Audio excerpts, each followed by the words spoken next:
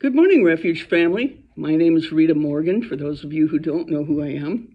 And I will be bringing today's devotional, number 9, Whom Will You Serve? Matthew 6:24 is the scripture. And this scripture is nestled with other powerful scriptures collectively known as the Sermon on the Mount, where Jesus is teaching his followers how to become a disciple. Jesus is speaking the words of Matthew 56. The letters are red, and he says, "No man can serve two masters. Either he will love the one and hate the other, or he will hold to one and despise the other. Ye cannot serve God and mammon."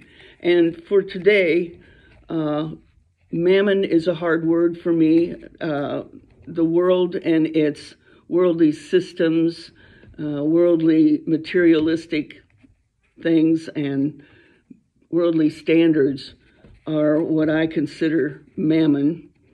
I believe that this scripture is most applicable for us Christians today, just from looking at the meaning behind the scripture. Ye cannot serve both God and the world or mammon.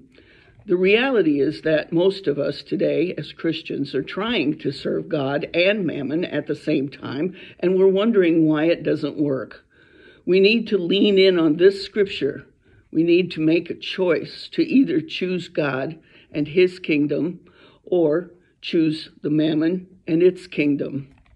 Jesus purposely used the word master because of the power behind that word. God is my master.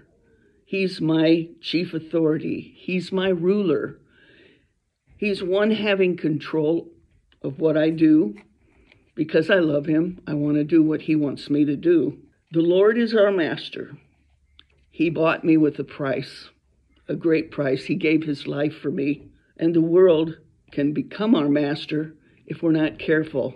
If we don't spend time in the Word, if we don't do what God is telling us to do, then the world becomes easier and easier to fall back into.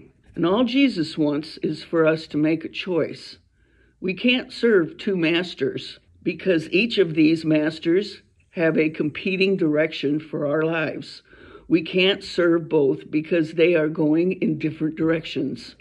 We have to reject one and embrace the other. That's what a master demands. Jesus, in this scripture, makes it quite clear. Ye cannot serve God and the world. We have to make a choice to serve one and hate the other. So Matthew 6:24 is both a warning and an invitation. If we choose to serve the world or mammon, it probably will not turn out too good. And that's what Jesus is trying to tell us. So we need to choose wisely.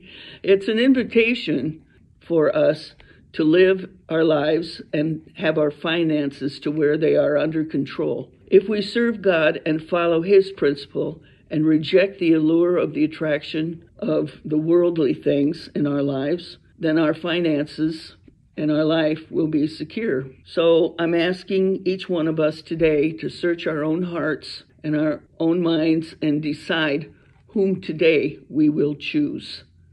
And thank you for listening. And have a good day, and be blessed. Bye-bye now.